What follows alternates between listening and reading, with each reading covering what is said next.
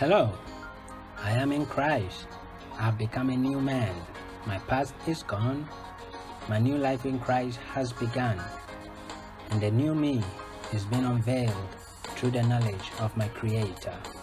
This is the New Man Commission with the mandate of revealing Jesus to the world, demonstrating His love to the people. Welcome. He said, I will give you the keys of the kingdom of heaven. First of all, keys are precepts. A precept is a thought. Everybody say thought. But precept means original thought. Matter of fact, the word sept means thought or idea. Precept means the idea before the idea. It's kind of a weird concept. It means the original thought that created the thought. That's why a precept is before a concept. A concept is a thought conceived. A precept is the sperm. I went too fast. Okay. Ideas don't always stay in your mind. They're like sperms. But once they lodge and conceive, they become a thought. If you leave them there, they begin to incubate and become a concept. And if you ever decide to bring them to full term, they become a belief. And according to your belief, you become. So do you know what my job is? My job is to be an ideas dispenser. I get paid to give ideas.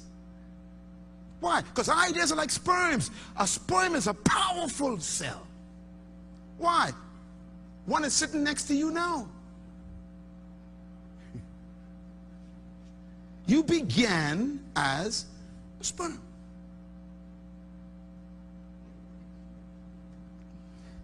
The only difference is you lodged.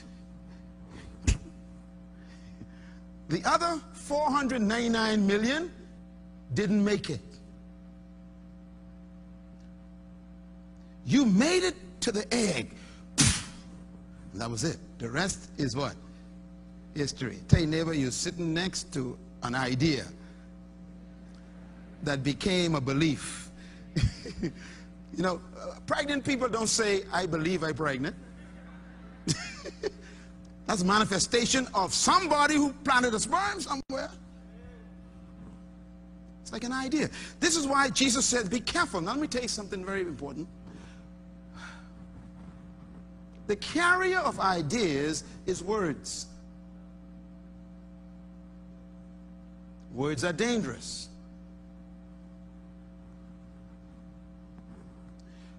Your brain is the womb.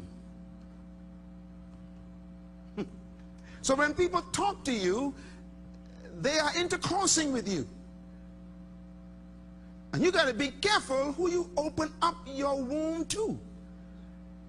Because once an idea lodges in your mind and you keep it there long enough, it germinates and becomes a thought.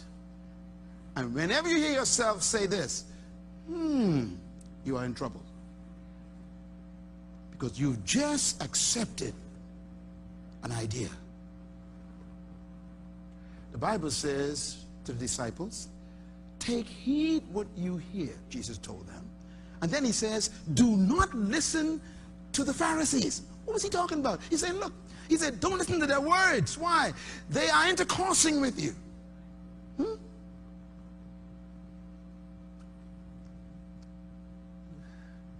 I choose who talks to me. Did you know that? No, sorry. I choose who I listen to. People are always talking to me, but I listen to half of the people talking to me. Because I got to be careful what I want to hear. Sometimes I hear something on the radio, I turn it off. Why? I don't even want to know it. I don't want it to get in my mind. I noticed that on the local news lately, the first 5 stories are all negative. So I said, you know something? I ain't listening to this no more. And I'm going to advise members of this church, please protect yourself against the news. Otherwise, you begin to think the whole Bahamas is a murdering Sabbath. And it's not. But once it conceives, it becomes a belief, it comes out of your mouth. And now you start sharing those ideas with other people. Boy, we go into hell. You know, the whole place is going to hell in a basket. You know, and you start sharing those ideas that you got pregnant with. Oh, by the way, your brain is a womb because it could get pregnant. Do you know what we call something that somebody produces? Their brainchild. Their brainchild. Microsoft is Bill Gates' brainchild. Brain could have child? Yes. Your present state of your life could be your brainchild. That's your brainchild. You created that. By conceiving things that have become belief systems and that have literally now become your baby. Jesus said, I will give you the precepts of heaven. In other words, I'm going to give you information that you didn't get from earth.